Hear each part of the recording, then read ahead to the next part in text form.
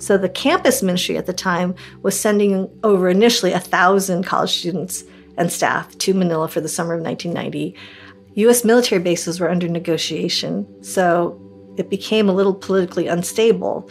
Car bombs were going off in January, so people started to drop out of this project.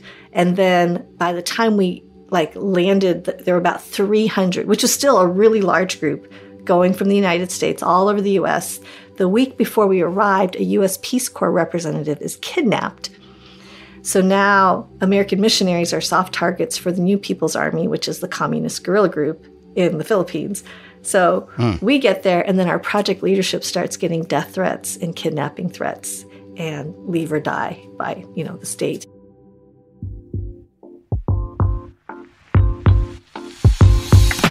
This is Where You're From, an origin story podcast at the intersection of faith and culture that digs into the influences and experiences that shape who we are today. Join us as we gain insight into the Bible's wisdom for all, regardless of where we're from. Hey y'all, this is Rasul Berry. Thanks for joining me on Where You're From. This week, I am excited to share my conversation with Vivian Mabuni. Vivian is a national speaker, author, Bible teacher, and the host of Someday Is Here, a podcast for Asian American and Pacific Islander leaders. With over 30 years on staff with Crew, Vivian loves teaching about the Bible and its practical application to life. You can find out more about Vivian by clicking the links in the show notes or by visiting whereyou'refrom.org. That's whereyafrom.org. Please join me as I ask my friend Vivian Mabuni, where you're from. Well, I was born in Madison, Wisconsin, and grew up in Boulder, Colorado, and have lived the last 3 decades plus in California. So in doing my research, I discovered that question, where you're from, is actually somewhat fraught with some complexity and even some pain. Mm-hmm. Can you tell us what is sometimes been behind the surface of that question for you? Sure. Well, I'm an Asian American, Chinese American woman, and historically, people that look like me have been othered. And that's where when someone asks me, where are you from? Where are you really from? Generally, they're wanting to know my ethnic heritage. And it's interesting. I was talking with one of my white friends, and it was like, if they were asked the question, where are you from? Oh, I'm from Chicago. That's the end of the question. There's not a second, where are you really from? So that's why, for me, I'm proud of my ethnic heritage. I don't mind talking about that, but what the question often evokes in me is this sense of othering and a perpetual foreigner. Appreciate you sharing that. When did you first experience or discover this aspect of being seen as, when you say the other, as something different than one of us, in air quotes? Yeah. Well, growing up in Colorado, there were not a lot of Asian Americans. And I can remember even as a little girl during Valentine's Day, we would have these little mailboxes that each of us would make, and then we would all share Valentines with one another.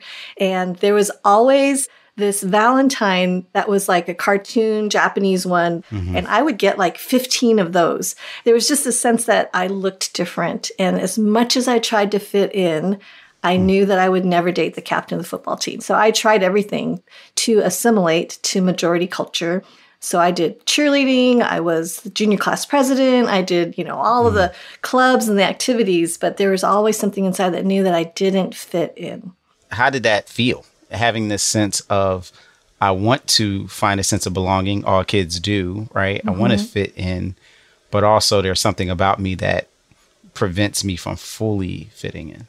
For me, as I look back now, I had recognized that I lived in 2 worlds. We spoke Chinese at home. My grandma lived with us. She made me the weird lunches. I just wanted a Lunchable and ding-dongs. And so in order to fit in, I really needed to learn to code switch, which meant I needed to learn to communicate like my white friends and be very direct and jump into conversations. And I also needed to kind of shut off the Asian part of me whenever I stepped out the door. And I'm kind of sad about that when I think about it now. There was a part of me that just pushed down the rich cultural heritage where I just didn't want to associate. Not to the degree, I have some Asian American friends who stopped eating food from their country of origin and only ate hot dogs and refused to learn to use chopsticks. I had to that degree. So I wasn't quite there, but I remember just feeling shame in how my family operated because it didn't look like what I watched on TV. So, whether it was taking off our shoes in the front door or anything like that, it was just a sense that we don't operate, we don't communicate, we don't operate, we are not like what I see around me. You talk about some of that rich cultural heritage. I'd love to hear more about it. So you mentioned your folks were in Colorado. What prompted them, or I don't know how many generations back are we talking, and how did they end up there? Yes, they are both really remarkable people. So they were both born in China.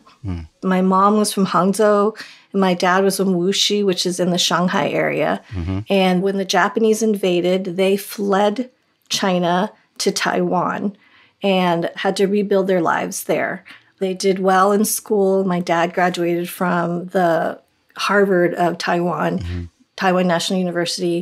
In 1965 was when immigration laws were changing in the United States.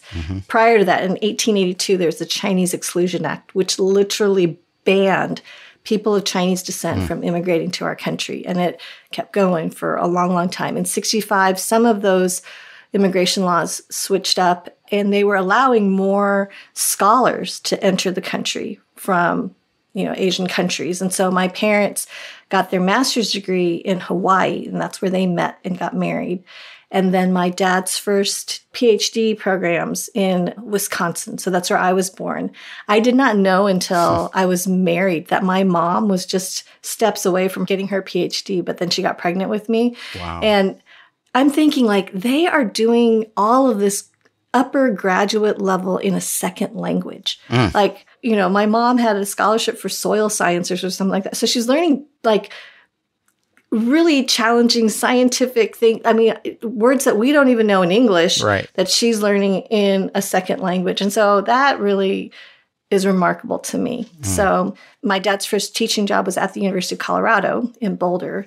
So that's where the Colorado piece fit in. And we kind of came to Boulder around the same time. There were several other Chinese families, like a handful of Chinese families that also came to Boulder around the same time. And so that was like this little mini community where we would gather together for holidays or certain meals, eat the food, have all the kids together. The parents are comparing the SAT scores or whatever, but it was like poker and mahjong, and that was their little community. That sounds sweet. Do you remember enjoying the connection with this smaller, intimate community? I did. I remember there was shame that my parents, as intelligent as they are, they spoke with an accent, and so to have all of these first generation kids, all of us born in the U.S., looking like we did, but we didn't speak with accents. There was just a comfortable settling, like an exhale almost, to be together and to have this shared experience. But at school, it was I had one Chinese friend in elementary school. Literally, that was it. Then my cousin moved here from Taiwan in fourth grade. And so he was my other Chinese friend at the school. So did you have siblings? I have a younger sister, yeah. Okay. So are you like the classic older sister? Firstborn, bossy one. My husband's like, you just never think you're wrong. And I'm like, I know, you're right. So yes, I am the firstborn, yes. And tell me about the maybe cultural significance that being a firstborn had in your home that might even be distinct in some ways. Yeah, it's interesting because, for 5,000 years, China has been steeped in Confucian teaching. And Confucian teaching for family and just a high view of hierarchy in family. So it's taught for women, like when a daughter, you obey your father. When a wife, you obey your husband. When a widow, you obey your sons. So there's definitely a value for having sons over daughters. And I think it's for my white friends who watch something like Downton Abbey, it's like the Crawley family on steroids. Like you have to have the male heir to carry on the name. So there's a high abortion rate for daughters in China because of the value of the son. So my parents never said anything to my face that, oh, I wish you were a son. But I knew in my bones the importance of the son. And I think that really fueled a lot of my performance, this need to really make my parents proud and proud that they have a daughter instead of a son. Man, that seems like the pressure wasn't just outside to conform. It was even internal in the home as well. So in the mix of that, tell me a little bit about Boulder, Colorado. I mean, I've heard, I know the big university, the Buffalo and all that. Yeah, go see you.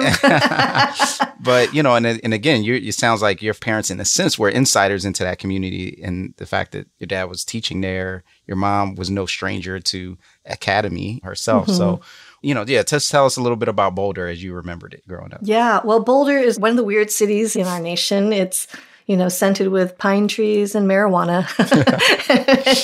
And so I feel very at home in cities like Portland and Berkeley and Austin and Madison. I love the quirkiness of it. And there are a lot of parts of Boulder that I love. And my dad, very unconventional to your standard Chinese engineer, doctor, he went the theater route.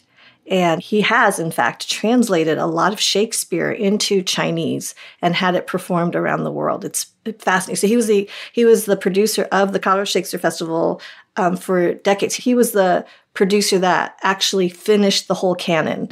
So I grew up in this whole subculture of this theater world. But it was interesting because I still remember at the age of 9, my dad directed Romeo and Juliet. I went with him to every rehearsal. I had the entire play memorized. I was spotting lines for all of the characters because I just knew because I had been there. And I remember getting into the car after one of the rehearsals and my dad just saying, "It's just too bad you'll never play Juliet because you're Chinese." And that just underscored for me, growing up in Boulder, that there were things that were going to not be possible for me because of how I looked. So even if I went out for a part in a play, I knew I would never get the lead because it didn't fit my profile. It's changed more in recent times, but for the most part, Asian Americans are the sidekick or the nerdy person. They're never the love interest or the lead. And until recently, that just was never, ever, ever seen. Every episode I grew up watching, it was just embarrassing to see a portrayal of someone that looked like me. So was your father's immediate, like when he moved to teach at University of Colorado, it was for theater? Yeah, so he was a professor of theater.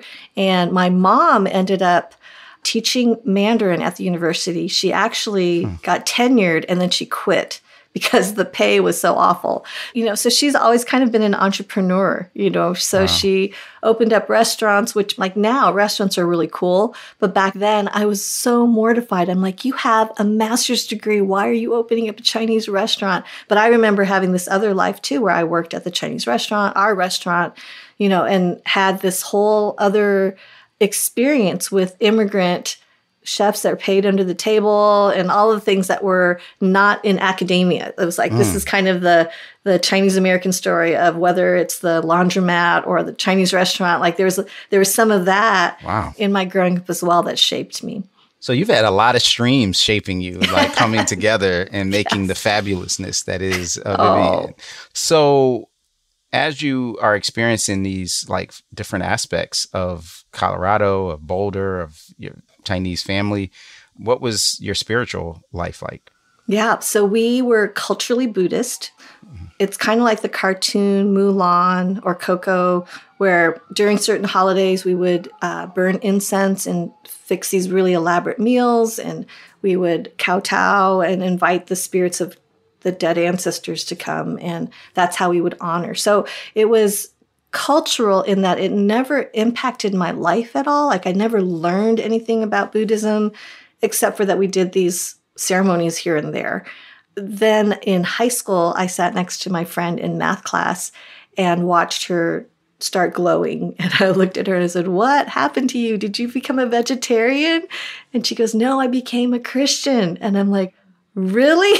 And I was so disappointed because my friend was funny and smart. And I was just like, how could you be duped into this mythology? But she sat next to me, Russell, and it was just undeniable that God was real in her life. And so that started me on a spiritual journey. And I went to a youth group because they were cute boys. I had questions like, what about the problem of pain? If God is good, why does he allow all these awful things to happen? What about the other religions? What about people who never hear about Jesus? Why is Jesus the only way? What about the Bible? How can we trust it? All those kinds of questions were questions that I had. And what grade were you in when you? I was sophomore in high school. Where do you think some of your skepticism about Christ and Christianity came from? I think it was growing up in Boulder, really. There was, it's just, I remember writing papers about ESP and the pyramids of Egypt and UFOs and, like Ouija boards. I mean, it was just, it was so spiritually open-minded. Right. And so my understanding at the time was that whatever this Christianity thing was, it's very narrow and it's blind faith. So it was really helpful because my youth pastor actually took me out, grabbed a lemonade. And as we talked, it was like, wow, there is actually an intellectual basis for the Christian faith. And I began, trying to understand more. I went out and bought a Bible. We didn't have a Bible at home, so I drove to the mall, bought a Bible.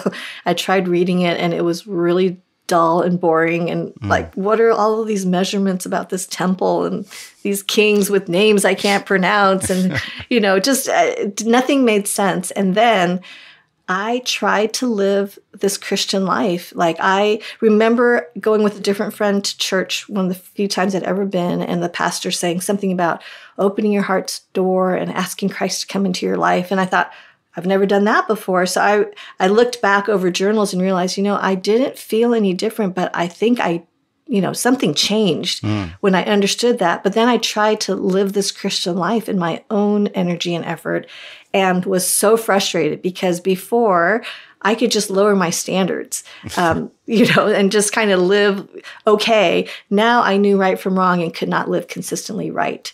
So that's when I thought, this is just a phase I'm going through. I'm tossing this one out the window. And then my dad goes through midlife crisis. And after 17 years in Boulder, Colorado, he moves our entire family right before my senior year. And we were moving to Hong Kong, where they don't speak Mandarin, they speak Cantonese, which is, it might as well be Polish. It was like there's no comprehension. And when we moved to Hong Kong, I gave God this ultimatum prayer. I was so angry and so devastated, So I just sat down and I just said, God, I need a church.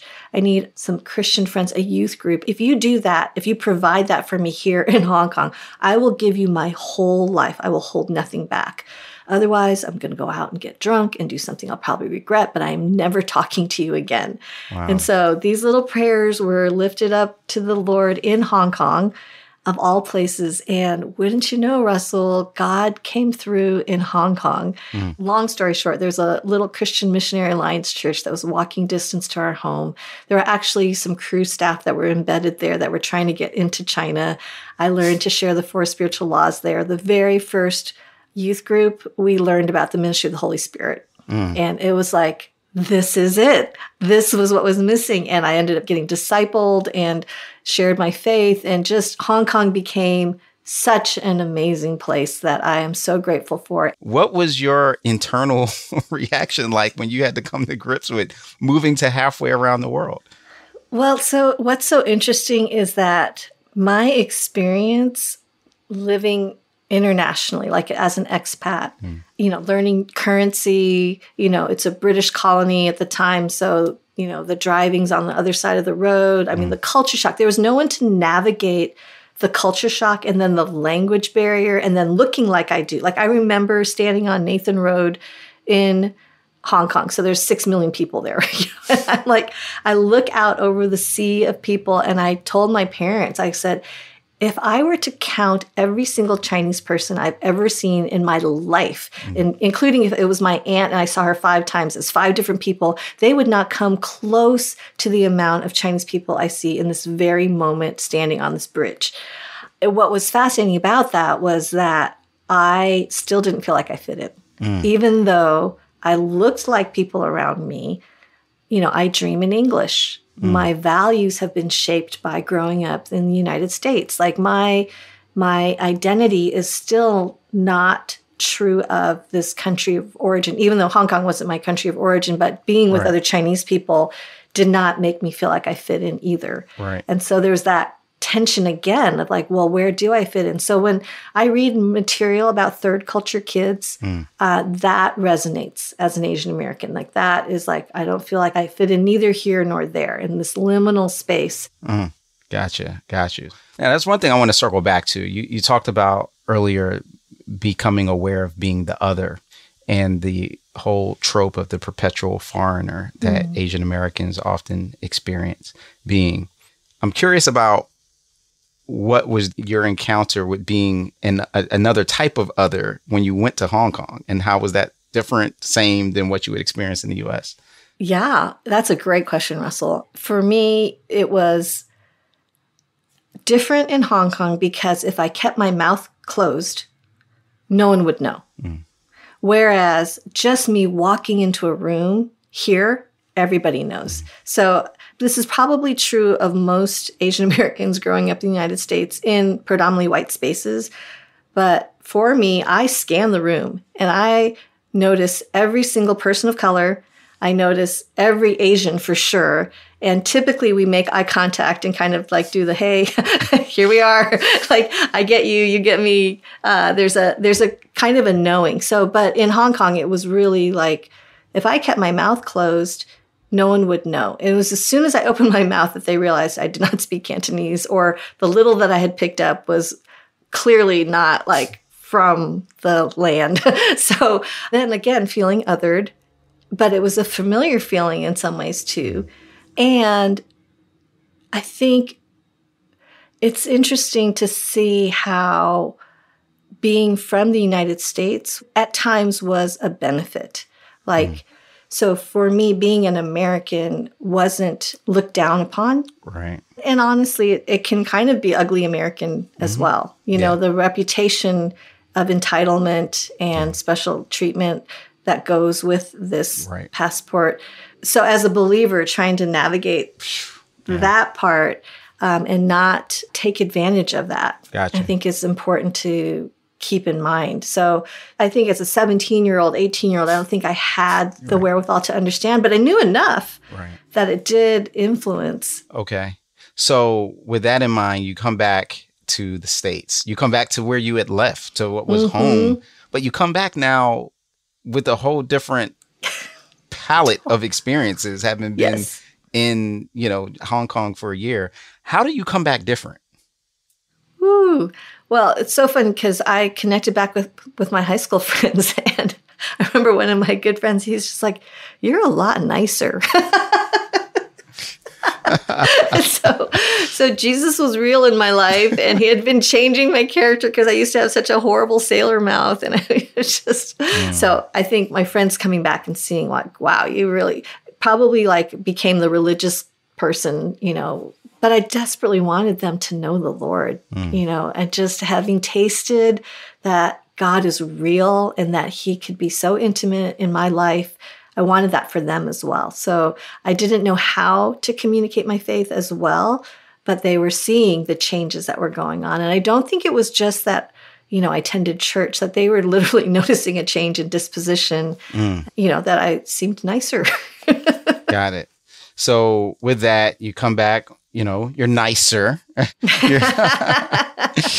used to think I was nice, and then I got married. So it's just like, still. Okay, so then what happened?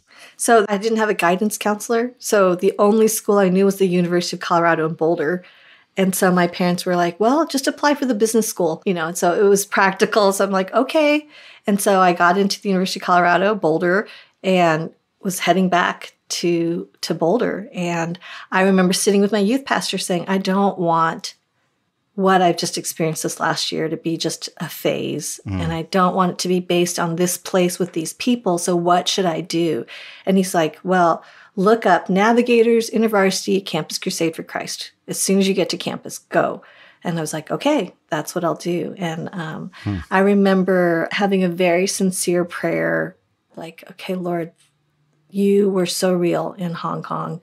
I have no idea what awaits me here in Boulder, but I don't want you to leave me on the shelf, and I don't want to not know you like I've known you in Hong Kong. Would you just come through? And boy, did he. Like, I was involved with a very dynamic, the golden years at the University of Colorado, and we had up to 400 at our weekly meetings, and just some of the most phenomenal leaders that are still serving the Lord in so many capacities all around the world that came out of that season of ministry. So what was something that stuck out to you about that season of your life?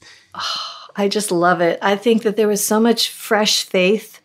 We're trusting the Lord, and we were doing it in community, and there was generations of multiplying disciples. And so there was just these beautiful relationships that, still to this day, there are relationships that are still there. I think that it was a sense of what I picture the body of Christ in a healthy way is that we are all linking arms facing out. So we have each other's backs, but we're not so bent out of shape about the music. Yes, music is important, and I don't want to downplay that, but there was something bigger going on, and that we would make a little bit of a difference in our university, but have our whole vision shifted to live for more than just, our own happiness. That was really, really powerful. Oftentimes there's a conflict or tension between what kind of people look at as like a progressive liberal arts university and like a dynamic Christian faith and experience. And usually one of those is seen as maybe white evangelical, and the other one is kind of more multi-ethnic. And yet you kind of don't fit any of those categories, right? So I'm just curious of how that, being at Boulder as a student in a faith community, like how you thought about those categories. How did you engage with those as well? And then even blow them up. Yeah. So I think when I returned to Colorado, being in this predominantly white, ministry, it was absolutely code switching again. And then looking back and going, gosh, we were in some really racist skits, like things that were just like, there were like 3 or 4 other Asians in the whole group, and, we'd be asked to do these skits or whatever. And it was like, haha, this is funny. And not even realizing that, no, this was not funny. We don't make fun of my people. Right. And I think there's an ethnic journey that we all go on, and we are all in different parts of our journey. Right. And what I've learned is that there are a lot of factors that play into what the unfolding of this journey looks like. Yeah. So for, sometimes with my white friends who have a Black friend or an Asian friend, like they feel like the single story explains everything, but it's not. It's like, it's so much more complex and nuanced. And with this idea of ethnic journey, I think, back in the day, early on in my early 20s, if my friend said, oh, I don't even think of you as Chinese or Asian, I just think of you as Viv, I would have taken that to be a compliment at the time, because it was just like, okay, I achieved what I was hoping to do, which is the melting pot and assimilation, and let's all just be kind of this mixture soup. Right. But that really ultimately meant that I'm just erasing a whole part of my life and heritage and what makes me who I am. And so the pendulum swung again to the other side, where it's like, I really see that the church, capital C, church misses, and little c, church misses out when we don't have representation. Yeah. And when we don't have voices that are different than mainstream. And I would just say to my white friends, they're not just white. They are Norwegian American, Swedish American, French American, and the Italian American is not the same as the Polish American or the German American. So we all bring in these parts of who we are. And it sounds like you're saying it unfolded in layers and steps. So, okay, so you graduate from college and then what? And then it was deciding between law school, and joining staff with Crew, Campus Crusade. I just loved everything that I was a part of when I was involved in college. And so I told my non-Christian parents, I'd like to do this for 2 years. I can always go back to law school, but I would love to do this for 2 years. Interestingly, I requested to go to Berkeley or to UCLA because of the large Asian population. I wanted to work with Asian Americans like me. So going back to that, the small group of Chinese families that came with my parents, there was one Christian family. And so everyone is uncle and auntie, in Asian culture. So they're all uncles and aunties. And part of being... And what was the word that you would have used to say uncle or auntie? So it changes based on their age. Okay. So if the gentleman is older than my dad, then he's Bupa. If he's younger, then he's Susu. So you have to know if he's older or younger. Got it. So Uncle Peter was part of the one lone Christian family that was in this group. So part of joining staff was that I would have to raise financial support. And my parents, that is just a foreign concept. So they went to one of these parties, and I did not know this. I was back home. Uncle Peter pulls my parents aside. He says, I want you to look around. Like, everyone's comparing their kids to each other, like their jobs, their schools they went to, and all that stuff. I want you to know that I wish that my daughter could do what your daughter's doing. Wow. He said, I want you to know that as a Christian, part of my worship to God is to give part of my money to churches and missionaries like your daughter. I am so proud of your daughter, and I think that you should be proud of her too. So he tells this to them, and they come home and they tell me what Uncle Peter had said. The three of us are crying, like we have never and so at the end of this conversation, my dad goes, I want to support you from my gambling fund. And so he pulls out his checkbook and he writes me a check to be on staff. And it was, that was a God moment for sure. And it was a confirmation that God was doing something. There's so many layers to that, right? Like, there's the community that was your first community where you felt like you could be yourself. Then there's the cultural significance of someone in authority blessing this journey, and especially because of his faith. And then it's him advocating for your parents. And then it's your own parents writing the check, and he don't even... That's amazing. Yes. Wow. That must have been a day. It was a day. And I think I want my parents to be proud of me. I still want my parents to be proud of me. And that I had their blessing that way was huge. And God ended up raising my support in 6.5 weeks, and I reported to Berkeley. So it was just it was confirmation that this is what I was to do. When we come back, Vivian will share about some amazing success she had working in campus ministry, only to be rocked by a devastating diagnosis. That's coming next on Where You're From.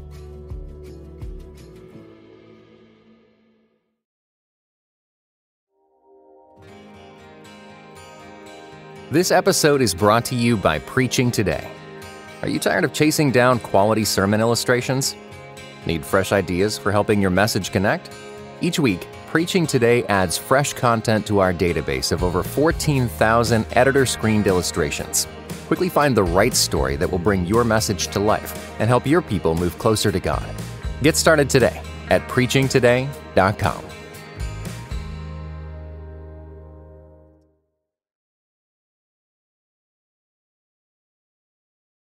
What's up, Where You're From listeners? You like free stuff, right? Well, check this out to hear how you can get my favorite set of earphones, Power Beats Pro. I use these when I work out, cook, and when I'm listening to my favorite podcasts, like Where You're From. How can you enter to win the giveaway? Simply fill out our brief survey by clicking on the link in the show notes. Once you do that, you're entered to win. It's just that simple. So won't you do it right now? You'll have until November 7th, the day of the last episode of Season 5, to enter. Thanks for listening to Where You're From. Peace, y'all. Hey y'all, before we get back to our conversation with Vivian Mabuni, I wanted to share a quick teaser from our next episode with the artist Propaganda. This is Where You're From. So when you come around that alley, who's outside, you slap boxing, having fun, whatever, right? When you come around the alley and then when they meet up with they homies, and then the click clack pop the trunk, you know what I'm saying? And then all the cuz start happening. And you start just that feeling as a child, like I may not make it back home. Like when it hits you, like they signed up for this. Then you just like little stuff, you just start noticing like, man, we this little and all the scars all over your face and your body. It's like, this isn't normal, like you fell off your skateboard or just normal boy stuff. It's just like, nah, this is from like violence. Now let's get back into our conversation with Vivian Mabuni on Where You're From.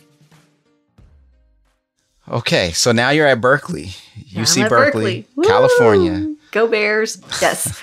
Loved it. Did you feel prepared, and in what ways was it different than Boulder?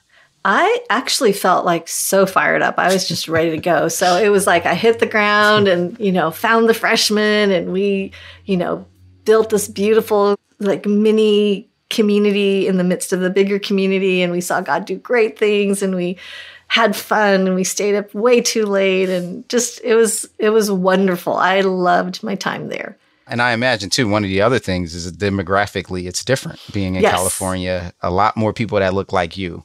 Yes. In fact, Russell, I was driving across the bridge into the Bay Area, and I looked to the left. Oh, there's an Asian. I looked to the right. Oh, there's another Asian. So I was just like, oh, my goodness, I was in the promised land. And then got to campus and didn't realize that there was so much history that I did not know about warring factions. Like the Japanese don't get along with the Koreans, who don't get along with and who look, and people don't like the people from, it's just like there was a lot that I did not know. I was just happy to be with people who look like me, right, and did not realize that there was a lot of history and animosity between certain people groups at times. And learning to navigate that was a whole journey as well, coming in without that knowledge. I refer to myself more often than not as an Asian American. I'm an American-born Chinese, but Asian American, I think the term came to pass in the 60s, I believe, at Berkeley, I think, as solidarity, like let's link arms. And I don't think I even understood how, for me as a woman of color, I stand on the shoulders of my Black brothers and sisters who fought for civil liberty, civil rights. And I mean, there's just so much history that I did not know. And that has been such a beautiful and also painful realization of all that I have not known. Because I just kind of come skipping in thinking, oh, everyone looks like me, we should all get along.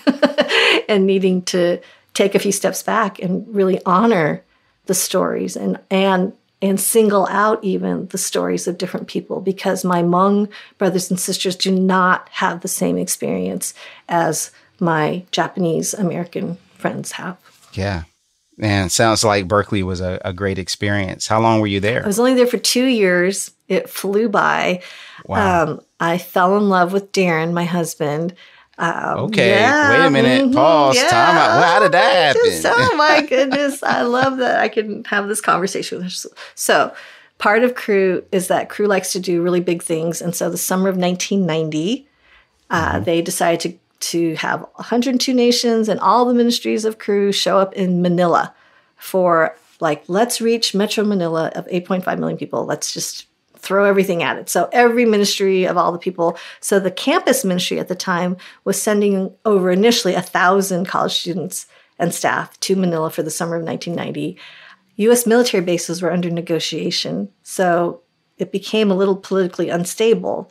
Car bombs were going off in January. So people started to drop out of this project. And then by the time we landed, there were about 300, which is still a really large group, going from the United States all over the U.S. The week before we arrived, a U.S. Peace Corps representative is kidnapped. So now American missionaries are soft targets for the New People's Army, which is the communist guerrilla group in the Philippines. So we get there, and then our project leadership starts getting death threats and kidnapping threats and leave or die by, the state. And so they did a massive pivot and decided we cannot afford to have one of our college students get kidnapped for showing the Jesus film. So we will relocate and go to Bangkok, Thailand. So 240 went to Bangkok, Thailand. An option was available for Asian Americans to stay in Manila because we blend in. And so there's one staff guy, Vivian Mabuni, and one staff gal, me. And this group of 23, we're like Gideon's army. We just just kept whittling down. So we ended up leading this team. So our team of 25, we survived a 7.7 earthquake. We saw because death threats wasn't enough. No, it's signs and wonders and all the beautiful things. So we literally, it was amazing. And in the course of the summer, we saw over 700 people come to Christ. It was unbelievable. Okay, I just got to add, because that's hardcore. It's one thing for something to jump off when you in country and it's like, well, we didn't know. It's another thing to have a whole rollout months ahead of time with warnings. What was it about you that decided, or what you had heard that said, I'm supposed to be here in spite of the potential dangers? Well, I just wanted to be with my best friend that I came on staff with. And so I was actually assigned to the Pacific Northwest because she was on that team. Wow. So I was crushed because I wasn't going to spend the summer with my best friend that I come on staff with because she went to Thailand. But I ended up with this amazing man who we led this team together, and we were such a great team. So we fell in love, and then he said, we need to deal with this after we get back to country. I'm like, you're right. So that made me like him even more, so it was just, and this is before cell phones. This is before, Facebook or anything like that. So we literally had to babysit these walkie-talkies that we had to keep on 24 hours surveillance just in case we had to be evacuated. So it was like crazy. Like, I don't know if I would let my daughter do this. But we were like, okay, let's just do this. And it was... this could be a movie. It could be a movie. that is beautiful. That is a beautiful story. And tell me a little bit more about Darren. So Darren is born and raised in Hawaii. He grew up on the Big Island, and he comes from a great family. His mom tragically passed away from a heart attack when he was in high school. And so that just drove him with his grief to just a lot of destructive behavior. But through a friendship with Warren in college, he trusted Christ and got involved with the ministry of Cru and was walking down a path to go into the medical field. And then when he just got captured by, how God could change not only a physical life, but a spiritual life, he was like, I want to be involved with that. So he had joined staff and was on staff at UCLA. He has the gift of faith. So it was like, I don't know if he actually finished raising his support, but he just showed up to be on this Manila thing. Like his support coach was like, what are you doing here? And he's like, I'm going to Manila. It was just one of those things where he just had the gift of faith, and he was at the right place at the right time. Y'all, I wish y'all could see the smile on her face as she talks about her husband of how many years? 32. 32 years. Congratulations. Thank you. And the love is still there and the joy is still there. It's cute. It's very adorable. Wow. And it's more than that, because this is a power couple. And that's how I met you, being the power couple on, stage. And I was like, they're so cool. That was my, I was just like, they're attractive, witty, the banter back and forth. That was my first Darren and Vivian experience. That's so funny. I had no idea. Yes, yes. So how long after the amazing journey, missionary experience of Manila till you guys get married? Oh my gosh. It was, again, I would not recommend this for my kids.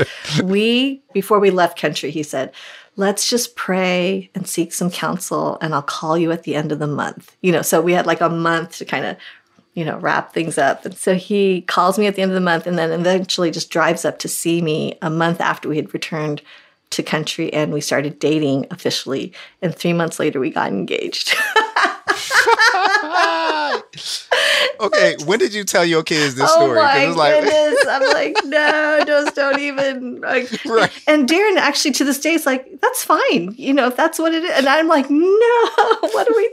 So it's hilarious. And then we got married the following summer, and we were long distance. So I did not know the man I married. And so marriage has been super challenging, super rewarding, but still 32 years in, it's work still. It's still, you have to be intentional. You mentioned he's from Hawaii, which that can mean a lot of different things. So what is his ethnic background and story? So he grew up in Hilo, which is predominantly Japanese. So his grandparents came over from Okinawa, which is part of the chain of Japanese islands. Yep. So it's interesting because I used to just say he's Japanese, but he's actually Okinawan. And there's a difference in that, wanting to honor that as well, knowing that now that Okinawan, the language is different, the culture, everything. And Okinawa has been colonized by different people groups over history, which again, I did not know.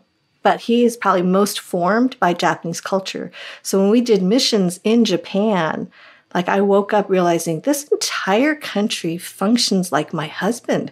But before, I just thought that was just Darren, instead of recognizing there's this beautiful honoring of the collective over the individual, the awareness of people around you, where we have had cultural clashes in our marriage because, I'm in Boulder, white, this is how you do life. And so we, for example, walking across the street, I'm in the crosswalk, and it's the little walk sign is, it's not even flashing. It just says walk. So I am walking in between the lines, and he's hurrying me up. And it's because there's another car wanting to turn right, and I'm thinking, I'm a pedestrian. I am in the lines. It's not even flashing walk right now. This is my right as a pedestrian to walk. And he's like, we are a part of a community. And so if there are other people trying to get places, we are aware of others. I'm like, oh, I repent. So I've learned a lot being married to Darren, but we communicate very differently. He communicates indirectly. Where should we eat? Well, maybe we should go to, Chipotle. And I'm like, yeah, or maybe we could go to Kentucky Fried Chicken.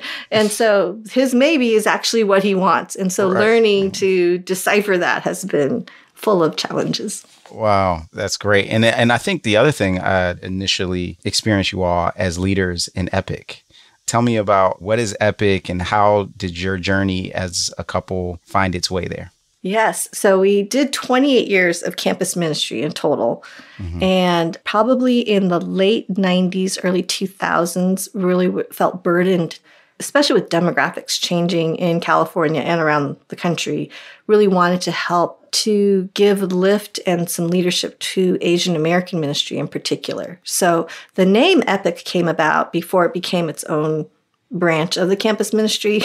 And we were doing some stuff already. Darren was working with ethnic field ministry and all of that. And then in 2007, the campus ministry made more changes to really recognize EPIC as the Asian American ministry of the campus ministry, having our own executive team and leadership. And so we joined that national executive team right at the beginnings. And Darren served as the field director for a number of years. And I had joined that team and then was diagnosed with breast cancer, which switched things up massively. So that was 3 days before Christmas of 2008. So all of 2009, I was walking through my breast cancer journey and active treatment and all of that. So that kind of took things in a different direction in many ways. When you look back on your own experiences in Boulder, in college,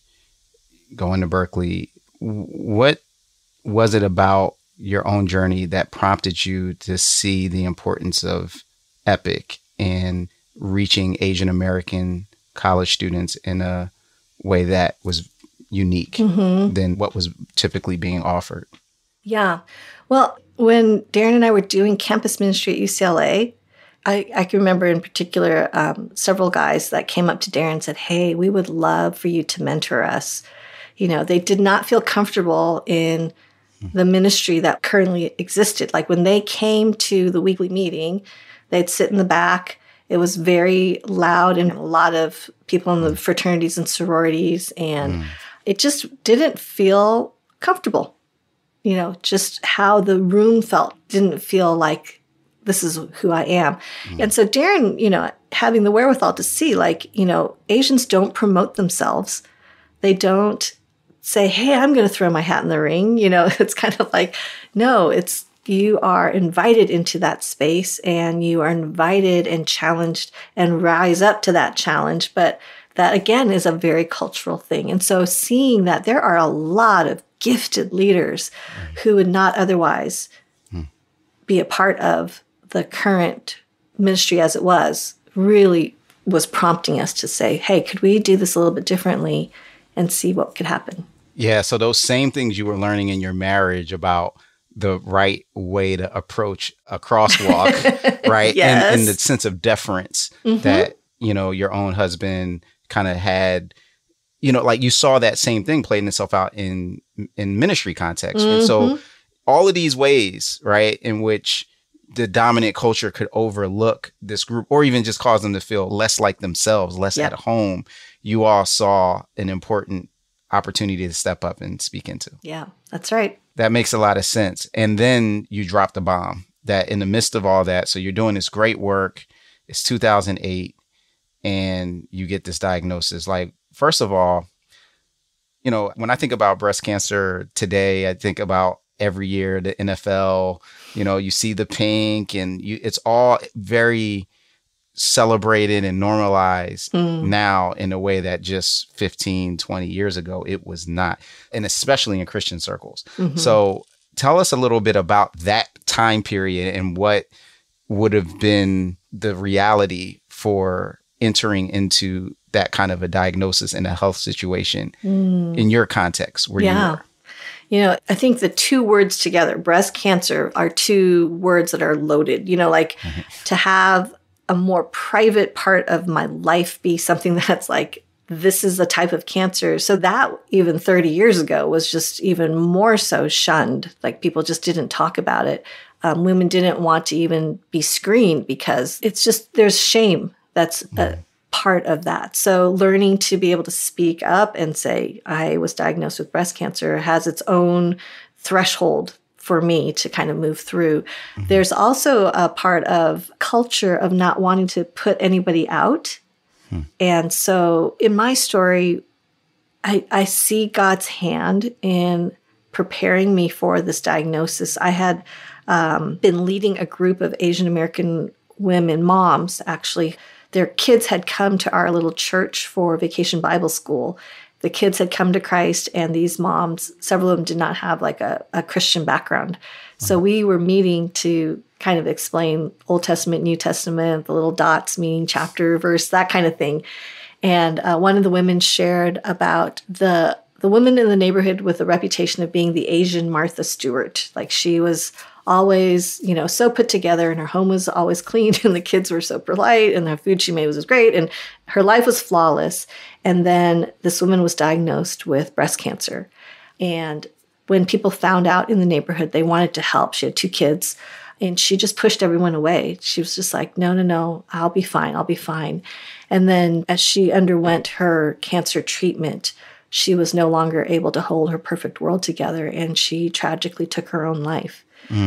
And so that story was shared with me in October, and I felt like the Lord just kind of did one of those freeze the moment, tapped me hard on the shoulder and said, Viv, you do not even know this Asian Martha Stewart, but you're just like her. You like to be the strong one. You like to help others, and you have a hard time letting people in. And I just looked up to the sky, you know, in the midst of all the conversation going around. I was just like, you know what, Lord, you're right. So I purpose right here, right now, if anything like this happens to me, I will let people in. And it was one of those Deuteronomy 31 where the Lord goes before you kind of things, because I had no idea that 3 months later, 3 days before Christmas, I would get the call. And so it was like, that changed everything, Russell. That changed my whole approach to allowing community to be a part of this journey and learning to be a gracious receiver, which so uncomfortable. Like I like to be the strong one. I like to be the one to, help others, and to be in a place where I had to learn to receive was really, really challenging and soul altering in a really, really good way. It is so helpful. Thank you for just helping us to understand the stigma that was so associated with even the two words together, breast cancer. So what was that journey like for you how long did it last, the battle, and what was some of the major experiences that you took away from that? Yeah, it was probably nearly an entire year of active treatment. So I underwent surgeries, radiation, chemotherapy, lost all my hair. Darren shaved his head bald. All the days I was bald, it was really, really meaningful. And at the time, prior to the diagnosis, I had been running 3 to 4 miles every other day. Like I was as healthy as I had been. I did not feel sick at that point. The tumor was 3 by 5 centimeters. So staged at either 2B or 3, and it had spread to 3 spots in my lymph nodes. So I had to have all my lymph nodes removed as well. So, man, it was the worst of times. And it was also such an amazing experience to be loved so well. Like I think our whole church had our little garage code memorized and just brought over the steady stream of meals and groceries and, people who were coordinating rides. We were trying to keep life as normal as possible. The kids were young. Jonathan had just started high school and Julie was in first grade.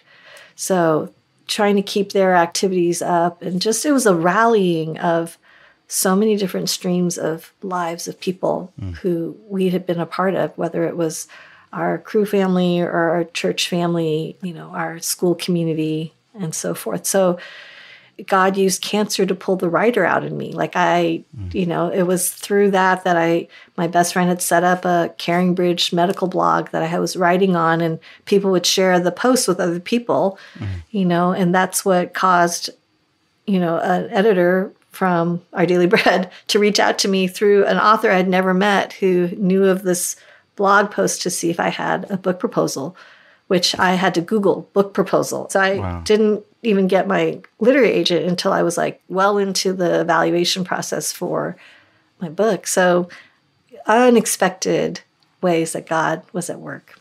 Amazing. When you say God used cancer to pull the writer out of me, again, that's a very poetic way to say it, what you expect from a writer. But tell me a little bit more about that, about how that circumstance led to you discovering this aspect of yourself. So I think, there's a part of me that feels like in order to feel confident, I need to have I need to be an English major or have written for the high school yearbook or, editor of the school newspaper or something that would help me feel more confident. So writing to me, Russell, I'm a speaker who writes rather than a writer who speaks. My lead foot every time will be to speak. And I love, love, love that. That part I feel like I've embraced and that's just been my greatest joy. Writing is so intimidating for me. I feel so, I don't know, I'm a part of a few different women's writer groups, and I have a hard time even composing the emails to them sometimes because they're the real writers. I'm just like, oh, you write such great emails. I can't even put words together. So I feel intimidated very easily. But when it came to sharing in this space of that Caring Bridge journal, this medical journal, that felt like holy ground. There was no editing. There was no trying to figure, the stories just came and I just wrote about them. And God used it as a worship. It was very worshipful. And in that, there's no needing to tie a bow and make it pretty. It was just what it was in that moment. And for whatever reason, that ministered to people. And I was getting feedback I'm not going through cancer, but what you just shared, those principles are exactly what I needed to hear. And that's what kind of thought, oh, wow, it's another medium to influence. So it sounds like you were able to experience a level of self-forgetfulness that allowed you to be you and to not have to filter it through your perfectionist tendencies. Wow. That's very insightful and very true. Yes. Yes. And maybe that's what I need to do to get another book out there, because it's like that labor is it's just different. Yeah. It's a very different form of teaching and communicating. Well, beyond that, you decided to go into podcasting. Someday is Here, which I think there's a story behind that title that I'd love to hear. So tell us a little bit about that and why you decided to get into podcasting. Oh, yeah. I love the story. So back in 2015, I was part of the IF gathering. We did a racial reconciliation roundtable type conversation, and Latasha Morrison was part of it and a bunch of other people. I really wasn't familiar with anything that was going on, but at the end of the conference, Jenny Allen always has some kind of an action point, like something to kind of mark the moment. And that year it was dominoes. Like if you write your dream and then our dominoes hit other people's dominoes and we kind of have this domino effect was kind of the impetus. And so this conference was being live streamed around the world. And at the end, she just had some people share their domino. And so she had come up to me in the backstage and said, I really would love you to share your domino. And I was like, I don't want to share my domino. And then walking backstage down the stairwell, I felt like the Holy Spirit said, no, you need to share your domino. And I'm like, okay. So I kind of got up there to the microphone. I said, basically something to the effect of, y'all are great, but none of you look like me. And so my domino says, I'd like to help raise up the next generation of Asian American Christian women leaders. So that went out, and my now friends were actually at the time listening, going, people were texting each other, she's talking about you. Like that was like, it was a moment. And then I just put the domino on my little shelf and forgot about it. And life went on and things kept going. And then my book, Open Hands, Willing Heart, was about to be released in 2019. So it was New Year's Eve of 2018. And for the first time in the history of our family, all of us were in different places for New Year's. So I was driving home from my parents to Riverside, California to be with one of my best friends for New Year's Eve. So I'm leaving on a Sunday morning. The streets are empty. I have my Spotify playlist worship going. I'm in the fast lane. Hands are raised. I am like, open hands, willing heart, God. This is the year. We're going into 2019. And I'm driving along, and all of a sudden this huge RV shows up out of nowhere and drives in front of me. And I'm looking around going, okay, there are so many other lanes in this fast lane. And I mean, why? And I look up, and there's a big fish sticker, and then the word someday is now. And so I was just like, really? And I look up, and I was like, someday is now. So I wrote that phrase down, and thought, I wonder what that means. So anyway, long story short, gathered a group of Asian American women, had an amazing time, and then the domino came back, and it was like, and I scribbled on another podcast. I have the name, Someday is Now. And so then we released the podcast episode and then got a cease and desist letter from some woman who has a coaching business or something like that. But she goes, you can't use Someday is Now. So then we're like, okay. So then we're like, Someday is Here, which actually is more impactful than now. I like here is a place word. And the initials for Someday is Now is SIN. So I'm really glad we have Someday is Here.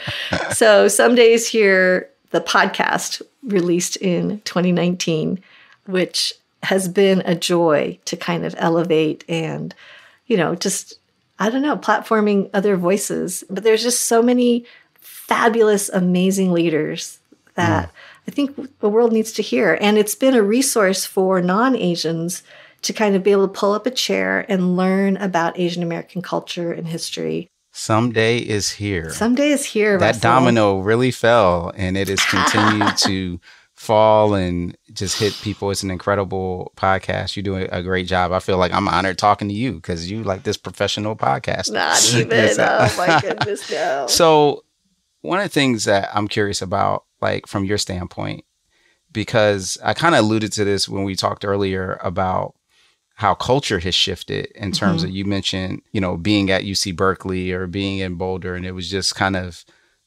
culture and ethnicity and how we talked about that, especially in faith communities was more in the background than it is in the foreground now. And then a lot's have happened in the last 6-7 years as it relates to Asian American culture, positive, dynamic ways. You know, we just saw the Oscars and Everything Everywhere All at Once, you know, Crazy Rich Asians.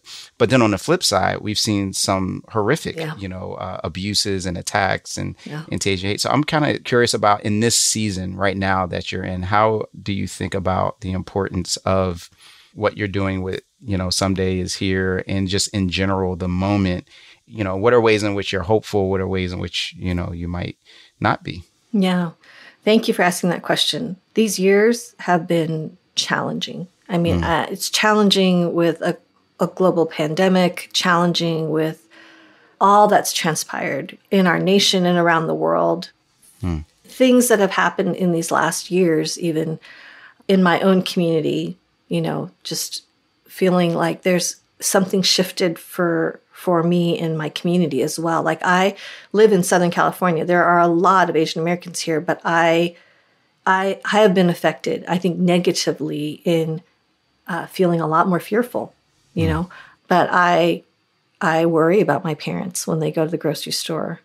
My parents worry about their granddaughter being out and about. There's just something that has shifted in the portrayal of this other, you know, going back to the very beginning, this being a perpetual foreigner. As an Asian, it doesn't feel safe. So even the rise in Asian American hate crimes, I believe it's over 300% increase. There's something very, very challenging, and I feel it in my bones. And what motivates me to continue to minister in predominantly white spaces is that my hope is, as I build trust with an audience, no matter what the size is. Like, I just spoke at a women's event recently, and they have a lot of Asian neighbors, you know, but I was able to, as the time went on and trust was built, and they knew that I love God and I love the Bible, I respect men, like, you know, just kind of clarifying some of these things. But I just said, I just need you all to know that when you use a term like Kung flu or China virus, even in a joking way, it hurts my community. And if I'm not in those white spaces, there may not be someone who would say that. And so for me to stay in places where I remember a friend of mine who was, you know, in Arkansas, I believe, and she said, I had no idea all this stuff was going on. She goes, but I commit to standing in and standing up for someone, you know. So I would hope that my white brothers and sisters and Black brothers and sisters, everyone would step in if my parents were being mistreated, you know. But that really requires being there enough to say the words in a way that would be received and trusted. So I kind of consider myself a bridge person to come between these worlds.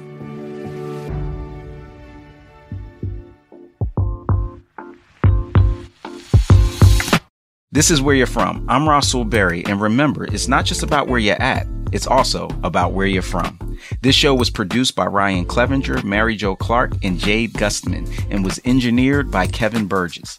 I also want to thank Leah and Nicole for their help in supporting and promoting Where You're From. Thanks, y'all. Where You're From is part of the Voices collection from Our Daily Bread Ministries.